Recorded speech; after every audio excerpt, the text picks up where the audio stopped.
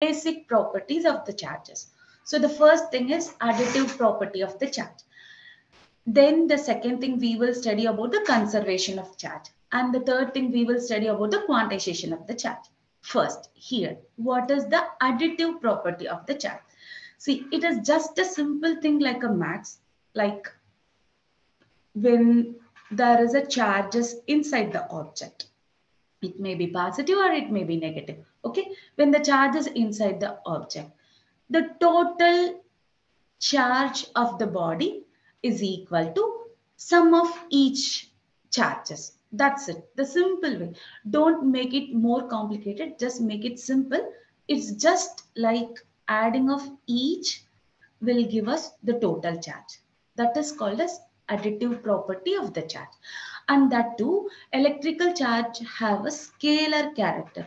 I hope you people know what does mean by scalar, what does mean by vector, right? So scalar, which is having only magnitude, vector, which is having magnitude as well as the direction. Here, when we are talking about the charge, we are speaking only whether it is positive or negative. We are not talking whether it is moving in the left direction or right direction. No, right? So here, additive property is also can come under only the scalar property. Okay, and that too, just keep it in mind. Charges are additive, and it have the additive property. Additive property is nothing but the whole object's charge can be calculated by adding each charge values. That's it. Okay. And when we are talking the additive property and then the conservation of charge and the quantization of charge, mostly in this lesson, we will speak more with the word point charge. Okay. So before I didn't say the word point charge, I just mentioned charges, right? But after this, we will use the word point charge. Okay. So point charge means like usually I said in the first itself, right? In this lesson, we are just going to deal with the charges when they are in the rest, when they are not moving, right? So if I'm going to talk about the two charges, okay, they are at particular distance. Okay, that time, if their sizes are extremely small, okay, and they are comparing to their distance. Imagine if the charge value is only 2 microcoulomb, this is 1 microcoulomb, and they are separated for 10 meters. Okay, got it now, right? So in these kind of situation, we will mostly use the word point charge. Okay, so when you are studying this lesson, if you are getting the word point charge, just understand that the distance between them is very long and the charge value is very less. Okay, they will not give the detail what is the values of the charges and how it was displayed. If it is point charge, it's understandable that it was separated for a long distance. Okay, so this is the first property of the electric charge. Okay, the next one is conservation, right? Conservation of charge. Of course, we know what does mean by conservation of energy, conservation of mass, conservation of momentum, everything, right? So which means that overall charge within an isolated system remains constant. Right? So I said already, when we are touching some materials, we will get electric shock. When we are touching some material, we will not feel anything. Insulators and conductors, right? So what is happening here? See, I said already, when you're touching something, if you're feeling shock, it means that there is more electrons, excess electron.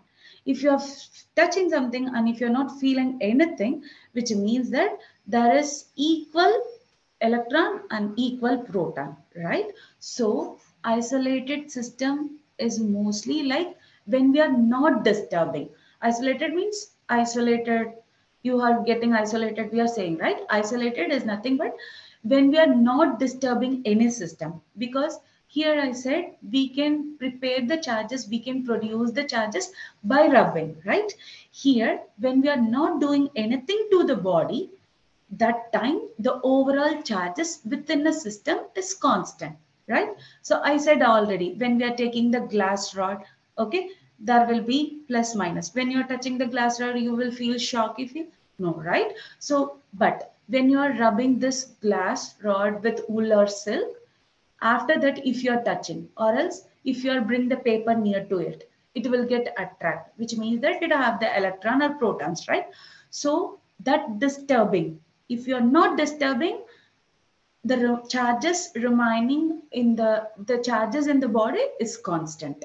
Okay, if you are disturbing, this will not applicable. Okay, so it is only applicable for the system which is isolated. Okay, keep this in mind. And here we can say, whenever we are like isolating the system, there is no change in their mass, there is no change in their total charges also. Okay, so it's just a conservation, like how we are doing for the mass, energy, and then momentum. Okay, now the next important property of the charge is quantization property.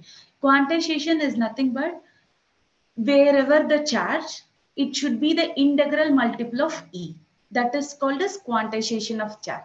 See, so if I want to calculate the charge of the body, okay, if there is a body, if I want to calculate what is the charge, so definitely it will be multiple of electron value. I said already the value of the charge of electron value is 1.6 times 10 to the power negative 19, right? So the charge of the whole body will be 2 times of this, 3 times of this. So it is just the integral multiple of E.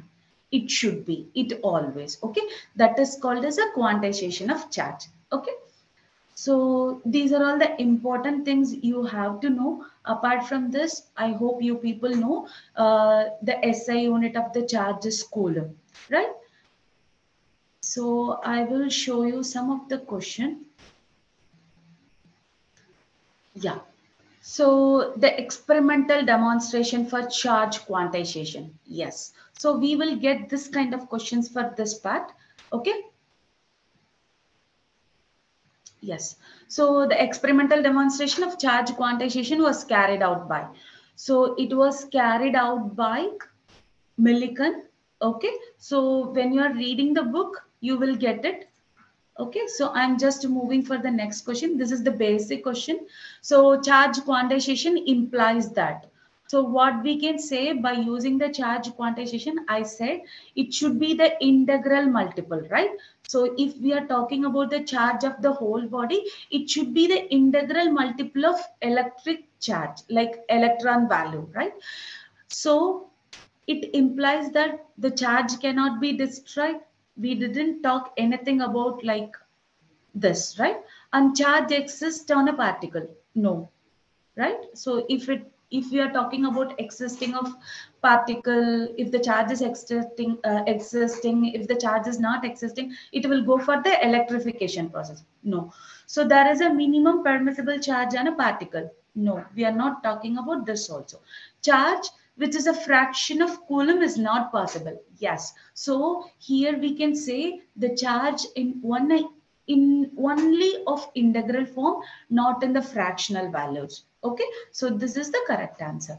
Now, I'm moving for the next question.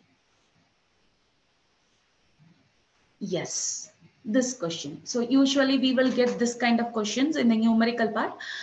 A polythene piece rubbed with wool is found to have a negative charge of 3 times 10 to the power negative 7 coulomb.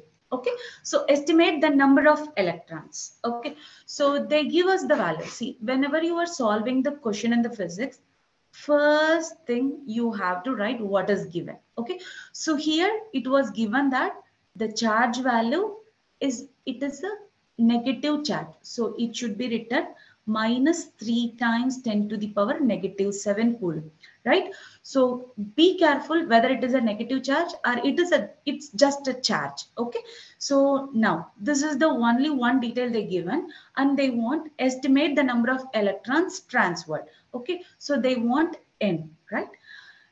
Just now we studied based on the quantization, q is equal to ne, right? So we have a value of q, we need to calculate en. we know the value of E already, right? So when I'm doing N is equal to Q over E, right? So N will be minus 3 times 10 to the power negative 7 divided by, automatically the charge of electron is 1.6 times 10 to the power negative 19, right? So it is negative because it is an electron, right? So be careful. Here it was mentioned number of electrons. Okay, that's why I'm putting negative here. If it was mentioned calculate number of charges transferred, here we will not use minus. We will just take 1.6 times 10 to the power negative 9.